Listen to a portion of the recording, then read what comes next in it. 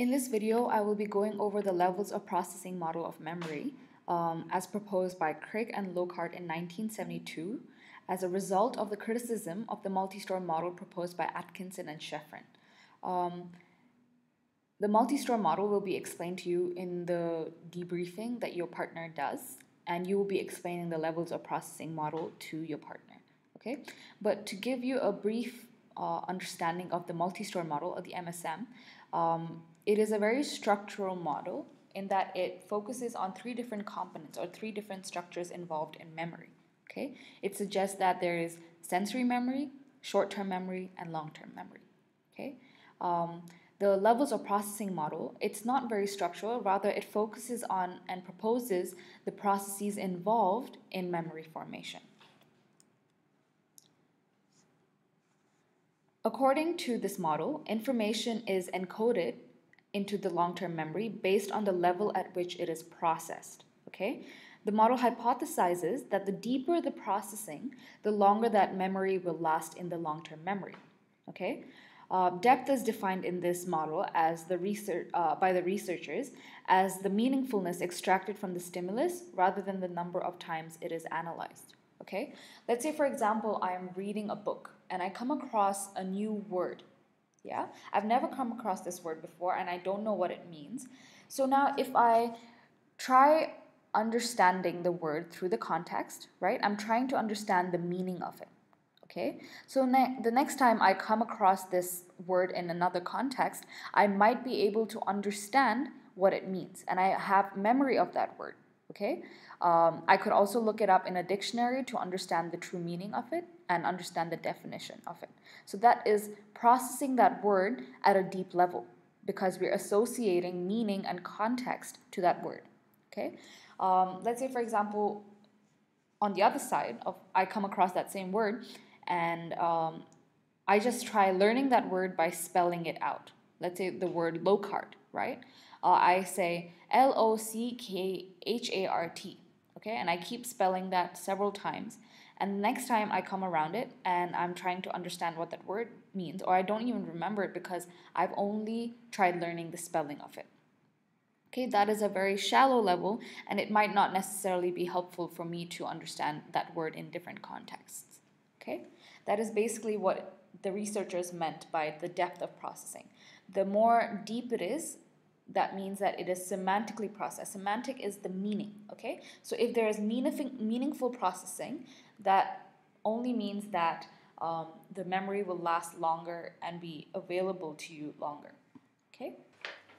The model proposes that there are two levels of processing. The first is shallow processing.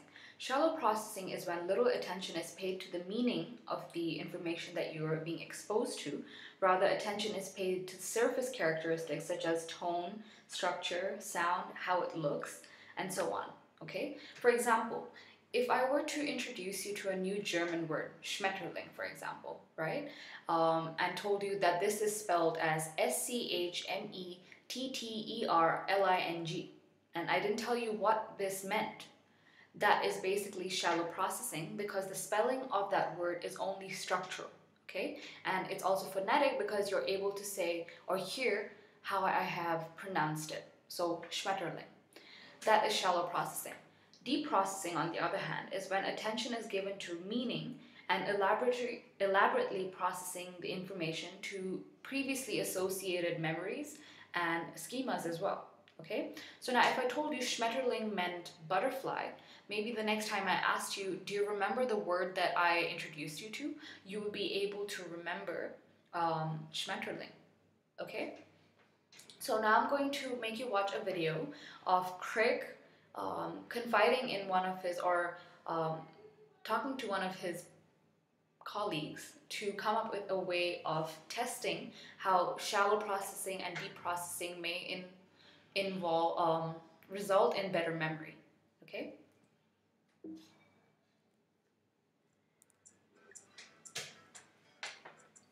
Hello, my friend Indel Tulving. Glad you could make it for a coffee. Why, hello again, Leo. I prefer his Craig. How's it hanging? I need your help. You know how my model of memory is so much better than that multi-store one by Atkinson and Schefren? Yes, I love the levels of processing model you wrote with Rob Lockhart. It makes a lot of sense. I need evidence to back it up. All there is so far is the Hayden-Jenkins experiment from last year. I'd like us to work on a new experiment together. It would be fairly easy. I'd love to help, but I'm in the middle of something of my own at the moment. I've just come up with my very own principle to explain Q-dependency. Yes, I heard of that. Tulving's encoding specificity principle. It states that the greater the similarity between the encoding event and... Yes, that's it. I'm a bit sick of hearing it, to be honest. Come and have a break from your forgetting theory work. Join me on my levels of processing study. Oh, okay, what do you want me to do? I have a new oscilloscope, and I'm not afraid to use it. Great. Well, if we're using words, we can use 3 types of processing: structural, phonetic, and semantic. I'm not sure which experimental design we should use. Definitely repeated measures design. It's much better as there are no participant variables such as memory ability. And you'll need fewer people, maybe about 20. I have 24 participants lined up. I agree that repeated measures would be best. We'll just have to consider the possible order effects, but I guess we can deal with them. No problem. Just randomize the order of the questions so that one level of processing doesn't come before another level. Okay, I'll get the words and questions together. Shall we do a call like Hayden-Jenkins or try recognition? Then we can have a grid with loads of words hiding the originals. Oh, I like your thinking, Craig. Make it difficult. Have 20 words at each level, so that's 60. Then put them with 120 similar words and see which ones they pick out. The percentage of words recognized will be our dependent variable. If only we had an objective measure of depth. We're assuming the semantic processing is deep as it's more elaborate. If only brain scans had been invented. Maybe in 20 years' time we'll be able to repeat the study whilst brain scanning our participants. That would be so cool. You're getting ahead of yourself there, Craig. It's a lovely idea, but you haven't even got your results yet. I assume you'll reject the null hypothesis, though. Well, say we get results like 17% for structural, 36% for phonetic, and 65% for semantic processing. Then I'll run the scores through a stats test and it's bound to be significant. I tell you what, if we get those results, we'll be famous. This could become a cognitive key study.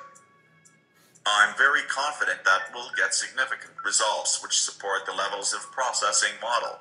It's a well-planned study and we can have standardized procedures. Sure thing. I think the only thing we could be criticized for is ecological validity as we're only using words. We all use words in memory research though, right? Gotta start somewhere.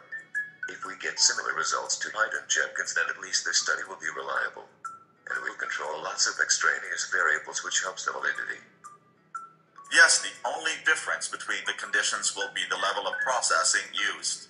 Everything else will be the same. Word length, time for each question. I think it's a marvelous plan. When can we start? Well, let's just finish our coffees and get back to my university.